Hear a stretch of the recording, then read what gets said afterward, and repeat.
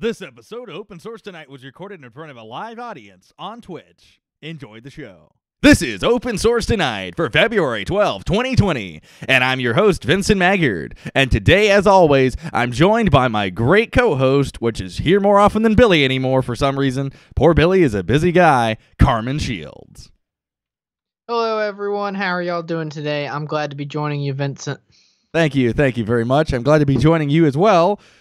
Right now, if you're watching the video, that's actually being switched by Carmen, and I'm doing the audio for the radio side. So there's two broadcasts going on right now. As well, simultaneously as two broadcasts, there is two ways, or two people switching, or two people doing the mix. I'm mixing the audio, Carmen is switching or mixing the video. And yeah, so there you go. So Carmen, how was your week? I am doing good. It's been a pretty relaxed week, taking it easy. Getting things done. That doesn't seem like it fits together, but it's all good. Yeah, there you go. All right, Carmen. So without further ado, I guess we should hop into the news for this week. So let's get started here. So we're going to kind of go from, in my opinion, the stuff that I don't care about as much to the stuff I care about. And again, feel free to jump in. The Ubuntu devs are pushing for, or maybe just devs here, are pushing for Unicode 13 support in Ubuntu 20.04, which is coming out later this year. So, boy. So for those that don't know, Unicode is a text encoding format that, among other things, has emojis in it. So if you type an emoji, that's technically Unicode in action right there. So anyway, so this is something that they are trying to do. Unicode 13, it says here, is due for release on March the 10th, and they would like that new support to be in Ubuntu 20.04, which will be coming out in April. So do you think they'll be able to add that support that quick, Carmen? And do you think they should? I think that it's going to be interesting to see what they do with the Unicode standard, as I think all of us are aware Unicode, well, I shouldn't say all of us are aware because it's something that can easily be looked over. I'm not trying to sound condescending. Unicode is what's behind all the emojis on iOS, on Android, on everything else. And basically when you update Unicode, you're updating what people can see. So if people are using new emojis that are part of a new version of Unicode and you do not have that update, then you just see, usually you see like a box of a question mark. It all depends on the system, how it renders it, but something to that extent, like you either won't see it or you'll see some sort of blank representation. So I think or it's just sometimes you'll see step. a bunch of gook where there should be normal text. Yeah, that happens too. Yep. So, I mean, as a developer, Unicode support is always nice to have, so I guess it's good to have it, but I haven't really ran into issues in 18.04 without this, but that being said, it's not actually even out yet anyway, so. But, I don't know. I don't really feel like there's much to say about it. Yeah, I guess they should add it if they can, right? I mean, it's going to keep the LTS more stable, well, I shouldn't say more stable, but more usable for the long term, right? Right, that's true. And that's always a good thing. All right, moving on to our next story, I guess, unless you have something else to add. KDE Plasma 15 or 5.18's LTS has been released. Fans of the KDE desktop, you will probably be very excited to hear this, so there you go. Some new features that is being added and functionality, as well as some general improvements, include their new emoji picker, which if you listen to my open source news segment for Radio Lex, you already heard about several weeks ago. So that's one thing. They're now going to make GTK apps play much nicer style-wise with the Qt apps in KDE, even though they always did a pretty good job of that, in my opinion, anyway. So, hey, more improvements is nice, but I felt like they already was doing quite well at that. So that's good. Among other features include fractional scaling on X11 systems with less glitchy support, improved touch friendliness for the kickoff launch menu in the corner, among several other features such as NVIDIA GPU information in K-System Guard now. Interesting stuff. They got a weather widget in there, a redesigned volume widget. So what about you, Carmen? I don't use KDE, so for me, there's, these seem nice, but I don't use it, so I guess I don't really have nothing to really say here, do I? I don't use it. It's okay. I mean, I don't use KDE either. I know that you're a big fan of KDE. I'm not a big But fan of KDE. Nothing against people that use KDE. It's not a bad desktop. It's just that for my taste, I don't like it. But there's nothing wrong with it if you like KDE. I'm kidding. I'm kidding, folks. No, it's interesting to see a new update. Just a natural progression of things. They have a new emoji selector that looks fun. I like having emoji functionality. Gotta have your emojis. And really, it kind of looks all like minor stuff. So I mean, it's not like they redid the whole concept of KDE yet. So if you like KDE, you'll probably like this. If you don't like KDE, then you probably won't care. pretty much my sentiment exactly. Yeah, I think that pretty much makes a lot of sense. So guess there's really not much else to talk about that. GNOME, I guess we can move on to the GNOME story here. GNOME 3.36 is new default background. It's supposed to be really cool. Nothing against the OMG Ubuntu writers. I don't remember how many they have. Oh, these are interesting looking backgrounds. I have them on the stream for anyone watching in video. On the recording, you have, how do you read that? Awata? Oh, right. Awata is how most people pronounce it. Awata. We're probably both pronouncing it wrong. I always pronounce it Awata. Morning. I've heard other people pronounce it that way, so. You have Awata night. I mean, you're all right. I think that's a subjective opinion. That's subjective. Everything in the Linux world, Vincent's going to go on a rant. Everybody's got their own way of pronouncing it. But everyone knows you just pick your favorite Linux YouTuber and pronounce it the way they do. Shout out to Mr. Joe Collins' Easy Linux Project. That's how I pronounce things. He's got the right idea. Anyway, well, for most words. Caden Live, he pronounces it slightly different than me. But that's pretty much it. We pretty much agree on every other pronunciation, so. There we go. And anyway. I think there's some exciting news we haven't covered yet. Oh, what's that? Ubuntu? Oh, yeah. I was about to go to that. Okay, I thought you were talking about something that wasn't in the official thing. All right, yeah. I'm putting a surprise on you. Ubuntu 20.04's release date and planned features has been set, folks. Are you ready for this? Are you ready for this? The 23rd of April of this year, we're going to have the phenomenal, or not, who knows, depending on how it launches, 20.04 Ubuntu Focal Aphasia. Now, that's a word I do not know how to pronounce. Carmen, chime in. How do you pronounce that? Let's see. I'm going to read this. We're doing Focal Aphasia? Hold up. Can we... Carmen is now determining how to read this, everyone. He is the expert on staff here, except for he's not on staff, and he is going to figure out how to read this. I was going to bring up text-to-speech, but I don't have that utility installed. I was going to be like, we're cheating, because I don't know. Text-to-speech doesn't pronounce stuff right half the time anyway, so that... Look, we'll just Google it right here on the stream. According to Google, it's faux, F-O-W, sha. 2 syllables. Faux, sha. Faux, sha. Faux, sha. All right, well... Good luck with Vincent being able to pronounce that. Anyway, some information on the timeline for release. Testing week was January 9th. UI freeze was March 19th. Or will be March 19th. Sorry, we're not there yet. Ubuntu's 20.04 beta, the last release will be out on April the 2nd. Or actually, I guess that will be the first one. And so right now I'm on, with the alpha or whatever it is, because I've got it running in a VM. I'm on the daily builds. The kernel freeze is going to happen on April the 9th. And finally, the final release candidate will come out on April the 16th. They'll get their bugs worked out in their RC release, their release candidate release. And then on the 23rd, if everything goes right, should be released on time. However, I don't know if you remember the 18.04 release. They had some issues around the 18.04 release. They were a little bit behind. Not too much. I think they still got it out on the correct day, but it was like towards the end of the day. And they had some issues, I think, with their download page or something as well. My memory's kind of sporadic on this, but I seem to remember something to that effect. Do you remember that? I do not. Okay, well, so either I'm forgetting stuff or you just don't use Linux that much, which, to be fair, it could be either one of those because it's kind of been a little bit of both. Could be either one. It could be either one. That's right. But they have got some planned features here. ZFS install support is being added, or improved, I should say. New wallpapers. A smaller ISO image is going to be available for download. A lighting extension will be added to Thunderbird when you install it. Multi-display support will be added in GDM.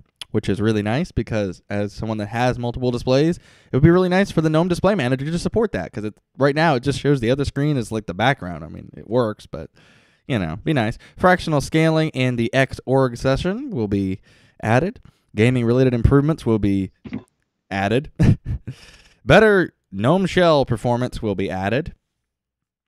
So there you go, folks. That's the story on that. So there you go. Yep, and It's great. And you can download the right now the live daily builds if you'd like. We will have a link in the show notes to the article, which will have a link to that if you want to check it out. It's great, guys. And some other news this week: the Vivaldi open source web browser has added some new features. I just now seen this. This is today, folks. This is fresh off the grill, fresh out of the oven news right here for you. They've added improvements to their pop-out video player, among other tweaks, as of today. And version 2.11 is now out. It is the first major desktop update of the browser this year. So there you go, folks. Brand new. You can download it and check it out. Seems interesting. Some people definitely like it. It's okay. I still like Chrome and Firefox better myself. But, if you like a lot of keyboard shortcuts, from what I've heard, there's a lot of keyboard shortcut support. And by heard, I mean I'm reading in the article here, because honestly, I haven't used this much. But again, the fact they improved the picture-in-picture mode's cool, because I can see a use case for that, right? Well, I'll be honest with you, I haven't used Vivaldi much, but I've always thought it had an interesting interface. Like, if we're on the website here, I think it kind of reminds me of Opera, right? Kind of Opera, but is it derivative from Opera? I don't remember. No, it's based on Chrome. Or Chromium. No, I know, but I meant I think it had some sort of roots in the Opera project somehow. People came over from Opera, because Opera now is Chrome-based. It's been for a long time.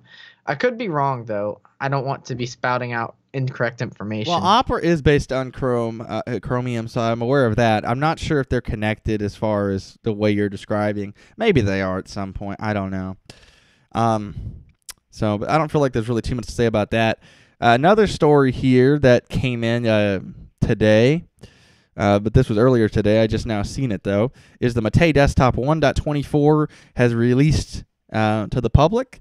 And it has some new features as well. And I like the Mate desktop, so this is one I actually have some stake in. I do run it on one of my machines full time, so I think I have the right to talk about it a little bit. So, among other changes that has been added to it include system monitor panel support for the NVMe drive, so you can get some stats on those. Don't have any of those in my machine. They're all older systems, but hey, if I get a newer system, good to know. Various high display DPI improvements has been added. Mouse app support for acceleration profiles. The menu editor now supports undo and redo. That last one, man, I really am happy about. Redo is awesome in that. That should have been there for a long time, if you ask me.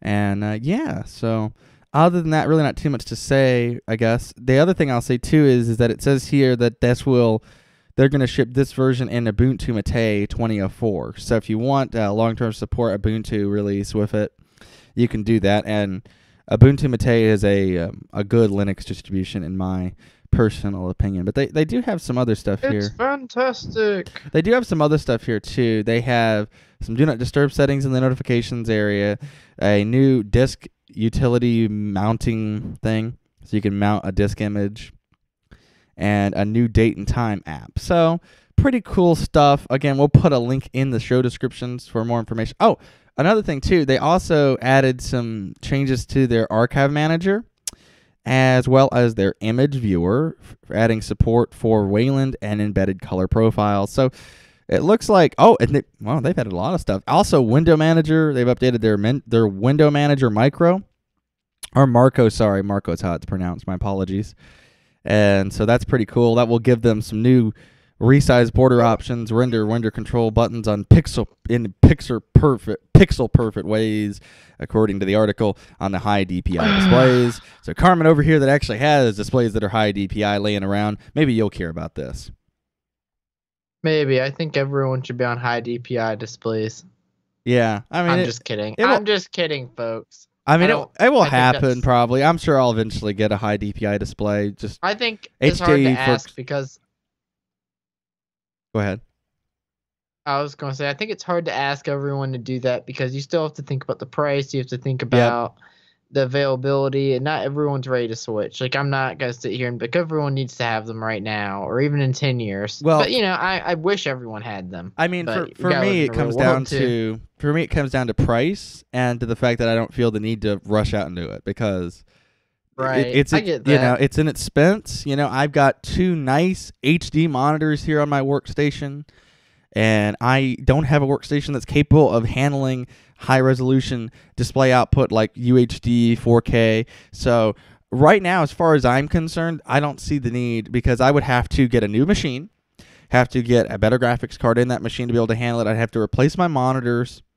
And Linux support for high DPI, from what I've heard, is hit or miss in so many ways. It's a lot like Windows. Windows has a lot of issues with it too. So I'm just like, let's wait until they get Apple's engineers over here to contribute some code so that it actually works really good. To be fair, I haven't really heard much about there being issues lately, and I've heard a lot of improvements are being added. So maybe it's time to make the move. Who knows? But make the move. It's a big move. Yeah.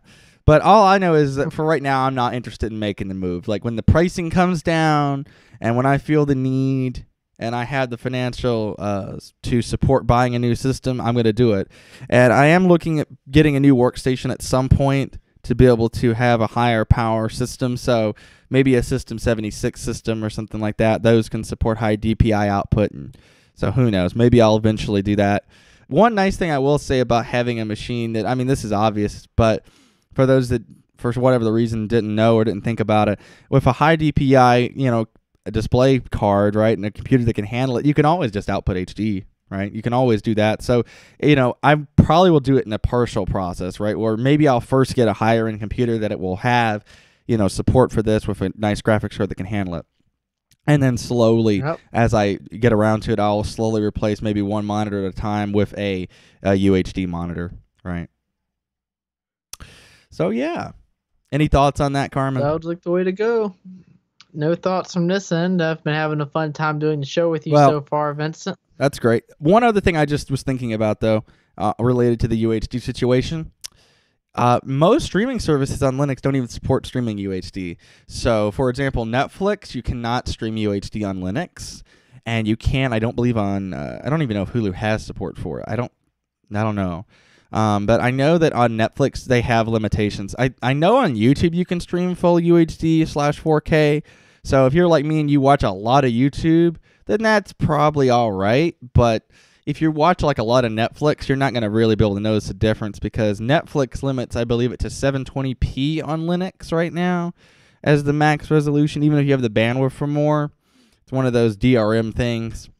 Well, that's not even 1080p. So that's what I'm saying. It's that's my whole point. You're not going to notice a difference viewing a 720p image on a 1080 monitor or a 4K monitor, right? That's the point. That is great. That's just wonderful. So it's just great. But anyway, you will notice if you're watching YouTube, of course. So that's always nice. If you're watching Open Source Tonight, subscribe to the YouTube channel Open Source Tonight. We're not in 4K/UHD/DCI 4K for cinema. Look, we're not saying it's in UHD, but at least it's in 1080p for this episode. And not That's in true. 720p like Netflix. We're in 1080p, we keep it the maximum resolution, even though that's not the maximum resolution at all. That's just an arbitrary thing I just said. Yep. Well, I mean, we could be in 8K resolution and just go crazy and just be like, here, this is loads of resolution for you folks. We're doing it in 10K. Even though there's not even a standard for that yet. Is there? There probably is somewhere. I don't know. Things are always changing in the video world. Anyway, but let's hop into today's main topic. If we don't have nothing else to say about that, I think we covered it pretty good, right? Think we're good. All right. Well, Ubuntu 20.04's LTS is coming out in a few months, and I don't know if anyone's heard, but I actually tried downloading it and testing it out, and I'm very interested to see where things go with Ubuntu 20.04. I'm particularly interested to see what happens around Kden Live on Ubuntu 18.04, or 20.04, sorry. because It's exciting. we will actually be able to install a later version of Kdenlive from the repos that should have really good system support. I know you can install it via Snap or AppImage, and I've tried that, but I find that it's got a lot of issues because, if my understanding is correct, Ubuntu 18.04 does not have proper QUML or QML, I think it is, support, and Kdenlive is using that for their timeline now, among some other things. And so, proper support of that is a must. But my understanding is 20.04 will have that support baked in. So, that's the main thing that's got me interested, because I would like to see if the new Kdenlive is interesting. When the new Kdenlive comes out, it piques my interest to see, because I used to use it all the time. Am I going to move back? Right. So, but yeah. Also, speaking of which, we should probably switch back to news, because I just found 2 new news stories that probably make sense to talk about. One's a video editor, so while we're on that train, the open source video editor OpenShot, which I've also used before, has gotten a major update as of today. Now I want to go out and run. Oh my god! I'm downloading this. It has hardware acceleration. Woohoo! It's about time everybody got on board with this idea, people. Woo! There you go. You saw it here first. Hardware acceleration. Awesome. I got to try this out. Awesome. Save file recovery. It also supports edit lists from Final Cut Pro and Premiere Pro. Awesome. You can export and import those. So that will make it easier to use this editor with people that are using Final Cut and are using Premiere Pro. This is awesome. This is awesome, people. Also, I might want to point out that part of OpenShot is written in Python, so good editor and a good language. Just saying. There you go. It's a happy editor. It's having a good time. So we've got new support for save file recovery. Other changes include a rewritten keyframe system, because keyframing is very important. Better SVG handling. Their SVG support, I loved it in the old version, because your lower thirds and stuff, your titles would be SVGs, and you could like custom edit them, and it would automatically update. And it was like a built-in thing, and it was really cool.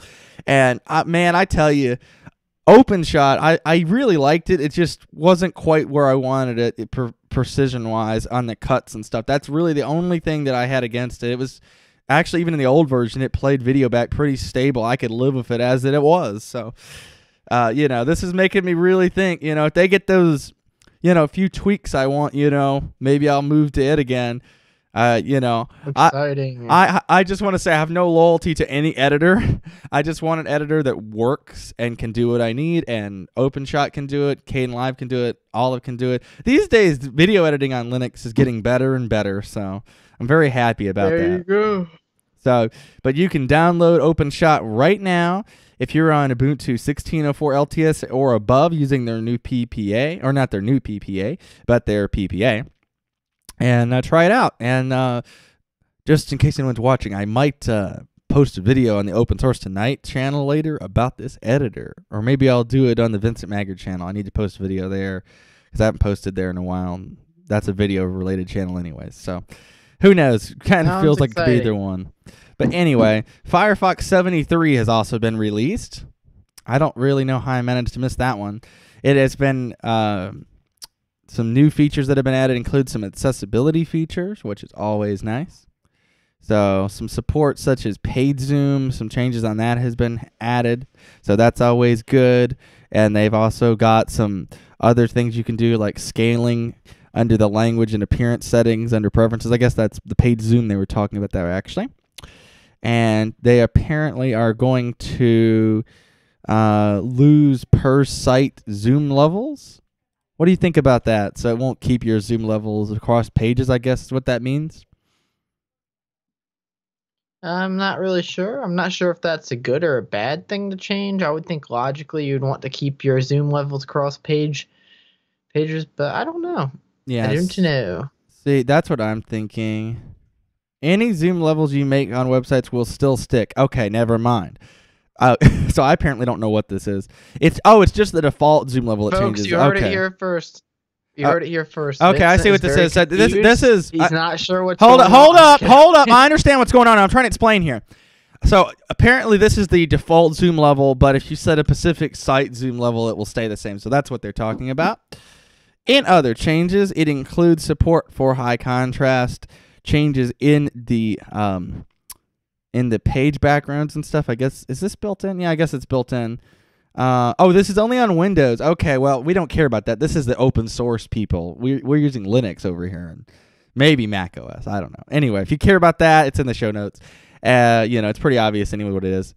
Just adds high contrast, so people that have disabilities can see. They really should have that on Linux and Mac OS too, though. People that are disabled, they use other platforms than Windows. I'm just saying. Network settings tab in the system will now add Next DNS as a DNS over HTTPS provider, or it joins Cloudflare. Exciting. Yep, so you can get your encrypted DNS, folks, right there on that. Finally, a bunch of security fixes has also been added, so that is always good. So you can go ahead and check that out now. As always, should be in your repos for your Linux distribution of choice shortly. If you're on Windows, you're going to actually have to go out and do some work called download the executable, or Mac OS, unless they have an auto updater on those platforms. Do you know if they have an auto updater on those platforms? On Windows or Mac OS, I think it's done by application, but I could be wrong. But that's what I'm talking about, is by application. Does Firefox have it? Well, Mac, it depends, because if you download something from the Windows Store, I'm pretty sure it updates through the Windows Store, and the same for the Mac App Store. Yeah, that is the case. I think now Apple does have like a software updater for its own software, and I don't think that applies generally to other pieces of software. It doesn't. I'm talking about specifics. So when you're on Windows and Mac, to get auto updating, your application has to build it in. So, for example, Electron actually supports that. So if you build an Electron app, you can have it auto update on those platforms. And Linux support for that kind of works. I say kind of because it's not really default in there, but there's like plugins you can use to make it happen. So, yeah, everybody, that's pretty cool. And also, Elementary OS, they did a point release, because why not? So, Elementary OS 5.1 is out. Adds some security fixes, app updates, and moves them to kernel 5.3. So that's always nice. Adds new hardware improvements, adds support for newer MacBook modes, and AMD Navi, I guess that is, GPUs. So that's always nice. So any thoughts, Carmen, on Elementary OS? I've never really used it, so I don't really have too many thoughts on it. Very well. Very well. Well, folks, I think that covers the news. We went back to it, so we can go back to Ubuntu 20.04. So, Carmen, tell me, do you think that Ubuntu 20.04, when it comes out, the official release, are you thinking you're going to move to it? Or are you thinking you're going to wait a while and see what happens? What's your plans on that? I'm not gonna lie, it looks pretty slick, and I like a lot of the improvements they're making. But well, I don't know if I can really say I like them. I need to do more research on it. I don't really know that much about Ubuntu 20.04, so I retract that statement. But I will say that as long as it's stable, I'll probably move to it. I'm on 18.04 right now, so I'm a little bit behind. I'm a little bit behind the times. Yeah, well, so am I. I mean, 20.04 is not out yet. It's only on the daily builds, which I would argue is not stable enough for any production use, so don't use that in production, people. But, if you got a spare machine you want to just test it out and you're not using for anything, or a VM, you could always do that right now. But, I mean, for me, I like 20.04 because, like I said, of the Kdenlive stuff I was talking about earlier. And then the other big thing for me is the default theme in Ubuntu 20.04 looks way better than the old Ubuntu theme. I know I'm going to get some haters in the comments about that one because some people thought that old theme was great, but I think that the new theme looks better myself. And, you can always custom theme it using the tweak tool. Which, at this point, I've been using the Aweda Dark theme, which GNOME ships, and I like it, actually. I used to not really like the default GNOME themes, but I've gotten used to this theme now, so who knows, might just use that on 20.04 like I am on 18.04, but I think that I will probably hold off on moving immediately, but I don't know, maybe not too long, because I definitely want to try out Kdenlive, but I don't want to have my machine have major problems if something goes wrong, so probably 2 or 3 weeks out, maybe a month. I think the theme is what I was thinking of when I said it looked good. I feel embarrassed, but hey, we all make mistakes. But I don't really, there's another feature, but I don't want to say it because I think I might be imagining this. So I'm not going to say that, but if it's the feature I'm thinking it is, then I'm looking forward to it. If not, then we will find out. Alrighty, everybody. Well, I think that seems pretty interesting. This episode, I think, is going to be a little short because honestly, I can't really think of what more we can say about 2004. It looks good. I'm interested to see what happens with it. And as far as for the OpenShot editor, I am very interested in actually trying that out. So I will probably make a video later today on that, actually, if I have time, and get that posted. So with work and stuff, I'm kind of busy, so I don't know how much time I'm going to have for that. But if I have time, I think I might end up doing that. Right. So, but anyway, everybody, thanks so much for watching / listening to, because now we have video, Open Source Tonight. I'm your host, Vincent Maggard. You can find me throughout the week on opensourcetonight.com.